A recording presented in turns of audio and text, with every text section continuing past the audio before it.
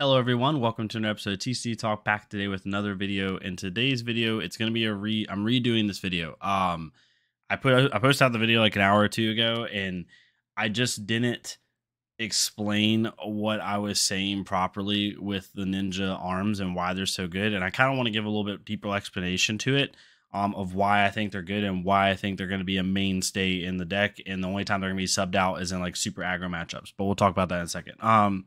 For anyone who's not aware and you hadn't seen the first video, we're going over the weapons and equipment of Fi, my initial impressions on what I think will be like the mainstay weapons and equipment, and then what are some good sideboard options as well as some good budget options for new players out there. So we'll get right into it. I won't dilly-dally on it. For the headpiece, it's Mask of Momentum. If you play Fi and you want to play Fi at a competitive level, you need to play Mask of Momentum. It's just going to work so well with Fi, because on a great Fi turn, he's going to be attacking 6 to 9 times a turn, 6 to 8 times a turn. So you're going to be able to threaten that mask trigger multiple times in a turn and just really put a lot of pressure on your opponent. You can run other stuff, and we'll talk about that in a minute, but you just need to run it. It's just plain and simple. It's probably the most mainstay card in the deck. At the chest piece, excuse me, you're going to want to run Tunic. I still think Tunic's the best option. We're going to talk about the legendary chest piece here in a second and kind of give my thoughts on that, but I still think just overall Tunic's your best option. If you're looking for a budget, you can run Heart and Cross Strap, although Fi does have a couple 2-cost power attacks. He has the 2 for 5 go again. I think it's called Soaring Strike. It's basically just like Surging Strike except without the effect for combo. And then he has Immersing Flame Wave, whatever it is, the one that where you can banish a card. But overall, like, he doesn't have a lot of 2-cost cards that are gonna be that impactful to where you want to play around them. So I still think Tunic's gonna be better, and we'll talk about some other options here in a second. But just that constant 1 resource is gonna be great for Fi, in order to be able to play out your turns effectively. Because a lot of Fi swing cards are 1 cost, and because of that, you're gonna want to have that 1 resource flowing if you can for certain cards, like different cards. Then you have Snapdragon Scalers. Again, there's just not a better feat right now. It's still the best. In a lot of Fi's good cards are 0 and 1 cost, so it works perfectly with that. It just helps you go wider. There's still not a better leg piece out there. And then for the arms, and we'll talk about the weapon first. So Syrian Emberblade, I have this in the main board. Some people are mentioning Kodachis and talking about the Kodachis, and that's fine. I totally understand it, and you can definitely talk through why Kodachis could be useful to make Fi even go wider. The reason I like Syrian Emberblade and the reason I'm going to run my main board most all the time, the only time I'm bringing Kodachis is for Prism, is because there's so many swing cards that Fi has, and even normal cards that Fi has, that has to do with Draconic Chain Links, right? Like you have, even if I put this down for 2 seconds, right, and I'll bring up what I put in my last video, right? Oh no, Heatwave decided it wanted to be weird. But we have like for example, like Cinderskin Devotion. If you control 2 or more Draconic Chain Links, it gains Go Again. So if you attack with Kodachis twice and then attack with this, it doesn't have Go Again because they weren't Draconic Links, right?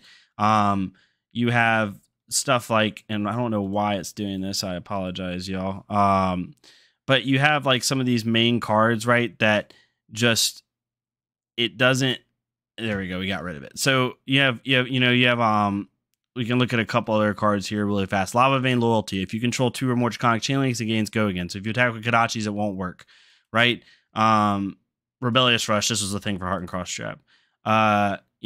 There's just a couple other cards in here that have to do with Draconic Chain Links, right? Draconic attacks you control have +1 while their base attack is less than the number of Draconic Chain Links you control. So this will buff Emberblade, but it will not buff Kodachis. It's just there's a bunch of cards that have to do with Draconic Chain Links, and that's the issue with trying to play Kodachis, because it's going to nerf a lot of your cards and really hurt your ability to do what you want to do, right? So that's why I think Emberblade's the best option personally, and that's why I would use it. So that's just that. So then we get to the arms equipment, right? So here's how the arms equipment reads. Tiger Stripe Shuko, Ninja Arms, a legendary, 2 defense.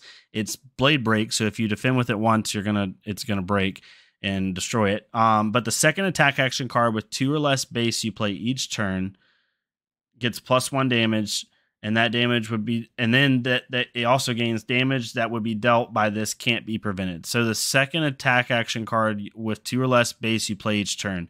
So you have to pay attention. I didn't go over this in the first video. I need to go over it properly. You have to pay attention to how this reads, and this is how I read it. The second attack action card with 2 or less base. So that means you had to play an attack action card before it that was 2 or less base, and the second one you play is going to get a +1, and damage that we dealt this turn can't be prevented. This is going to be nuts and bingy, but we'll talk about that a different day, like I said in the first video. So the second attack action card with 2 or less base. The reason I think this is good over Stubby Hammers is because it allows you to just run yellows. So, like, for example, like you talk about, if we do it one more time, if y'all bear with me, if I pull these cards up again, right? It always does this, and I don't know why.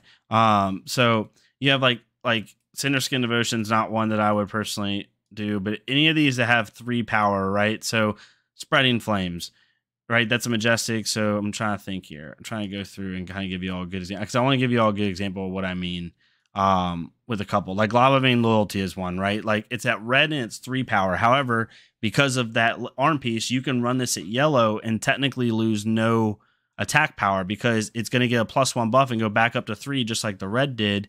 But now you have a yellow pitch. And in this meta, that's going to be a lot, probably, in my opinion, a lot of ice, a lot of Icelander, a lot of Lexi, and a lot of Oldheim. You might need that extra pitch. And if you can have that extra pitch, it's really good.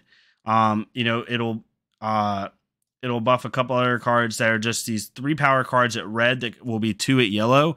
You'll be able to buff them and play them more. I'm not saying that it's going to be used in every single matchup and you should never take it out and all this other stuff. And, if I made it seem that way, then I apologize. But I think it's going to be really good, and it's a 2 block. So now you have a ninja that can block for 7. Like this ninja ability can block for 7.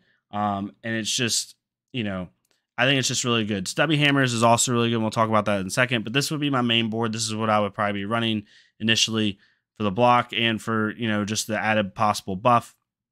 But I can see why Stubby Hammers will be good. It's going to take a lot of testing to see like truly which one's better. So going into the sideboard equipment for the headpiece, I put Mask of Pouncing Links in here. It's just not going to be as important, but I wanted to bring it up and talk about it. There's not a lot of 2 base power attacks where I'm going to want to search for them and go get them. Like they're like swing cards, right? The only swing card that might be 2 or less base I'm trying to think of is maybe Inflame, because you can go get a Phoenix form after that, right? Or Phoenix Flame, or I'm trying to think of other 2 power ones. I can't think off the top of my head, but it's just like, it's not going to be as useful. This was truly a Benji headpiece. It was made for Benji. That's just what it is. And that's just that. Other headpieces you could run, really, you can run other ones that are good for block, like Arcanite Skullcap or something, but Ninja is meant to run Mask Momentum. It's just how it is. At the arms, Stubby Hammers is going to be the other one, right? And that's going to be the kind of the contention. Is it going to be the Ninja Legendary, or is it going to be Stubby Hammers? It's going to be in the main board. Stubby Hammers is great. A lot of his attack for 3. You couple this with like an Art of War and Engulfing Flames, and all of a sudden all your attacks are getting +3 for the most part. Not all, but a good portion.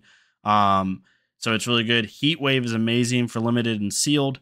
I definitely suggest running this. It gives your Phoenix Flames +1. So if you couple this with like Engulfing, or I think it's Engulfing Flame, Emerging Flames, where you get the +1 buff on all links that are, their power is less than the amount of links you control, their base power, that basically, when you play that card and Heat Wave, all your Phoenix Flames are going to get +2, which is super nice, on top of their +1 effect. So they're going to be all coming in for 3. So it's really nice for that. But Stubby Hammers technically does the same thing. So at chest, I wouldn't run Heart and Cross Strap, because there's just, like I said, there's not a lot of 2 power attacks you're really going to care about. But I think at chest, if you're not going to run Tunic, I would and you're not going to run the legendary chest piece if you don't buy it, like you're looking for a budget option, I'd run Deep Blue. You might have a lot of hands in 5 that are a lot of reds, and this basically gives you a blue for a red, right? And when we'll talk about the legendary chest piece here in a second, but like legendary chest piece reads, once per turn instant, for 1 red, you gain a resource for each card that's red in your pitch zone. Activate this ability only if you've played a red card this turn. So if you have 3 red cards or 2 red cards in your pitch zone, maybe because you've drew into a couple cards from some type of play, and then you have to pitch like a blue to then activate the furnace to then gain a resource. It basically acts like Tekla Foundry Heart, but you're jumping through a lot of hoops just to get like one resource. And yes, it's a once per turn instant. You can do it at any point, but overall, it just doesn't seem too good. And I would honestly rather have the deep blue. The only reason you'd run the chest is for the block. Does have temper 2 block, so you're gonna be able to block for it for 3 over the whole course of its play. And there's probably certain builds in 5 that it'll work really well, but deep blue is a good budget option for you and something I would definitely look at. And then the final sideboard piece is Tide Flippers. This is going to replace your Null Rune Boots. It has Arcane Barrier 1, right? But it also has an attack reaction that says destroy Tide Flippers, target attack action card with 2 or less base gains go again. Again, this is really good. You know, it's basically Null Rune Boots with a plus up effect. And it's really smart for that. But the biggest point of contention is going to be Stubby Hammers versus the Legendary. I think if you can build your deck correctly, or like not correctly, it sounds wrong, but build it in the way where it'll take advantage of the Legendary equipment. I do think that the Legendary equipment is going to be better. Gosh, I can't get this to go away. Okay, Legendary equipment's going to be better overall, and I think that I'd rather have the threat of turn-to-turn damage also having 2 block if I need it than just 1 pop-off turn with Stubby Hammers. But I can understand why Stubby Hammers is going to be good. I can definitely see why it got banned in Blitz, or it's going to be banned in Blitz when Uprising starts. It makes total sense. Yeah, hopefully this made sense. I wanted to kind of condense it, but also going to give reasons. Like the main reason I say run the Ninja Arms is because if you construct your deck the way you would want to, you can basically run a bunch of yellows instead of reds, but still get the same attack power. But it just depends on how you construct your deck, what cards you value, and stuff like that. Because a lot of 5 swing or key attacks are 3 or more power, so that does make it a little weird. And a lot of those are Majestics or like one-off rares, so they don't have a 2 power version. So I can see how, you know, it would be a little bit of an issue. But yeah, hopefully this made sense. Hopefully you like this. If you already watched this one time, I apologize. I just want to kind of give a little bit more of a general understanding of why I thought the way I thought. And it doesn't hurt too bad. It just went up an hour ago, so it's fine. But yeah, hopefully this made sense. If you like this, please leave a like, comment, subscribe. If not me, go to another creator, do something for them so we get more people seeing this game. And I'll see y'all next time on TCG Talk. Thank y'all so much.